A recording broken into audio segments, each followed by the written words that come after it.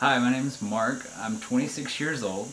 I'm an Austinite, and I was curious, why is there a heightened risk for seizures in autistic children? Mark, in terms of what seizures are unusual electrical activity in the brain, and they can be caused by a variety of reasons. In some cases, it's a particular disease, it's a lack of blood flow, it's unusual electrical activity in the brain, and that can be caused by multiple things.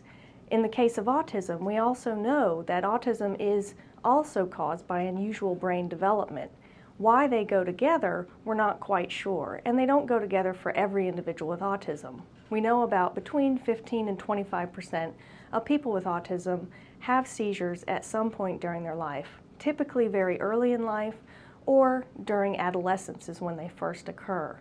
So at this point, what we best know is that there's something unusual going on in the development of the brain, and if a child has seizures and autism, it's very important to address both the features of autism and the seizure activity to help the child develop to the best that the child can.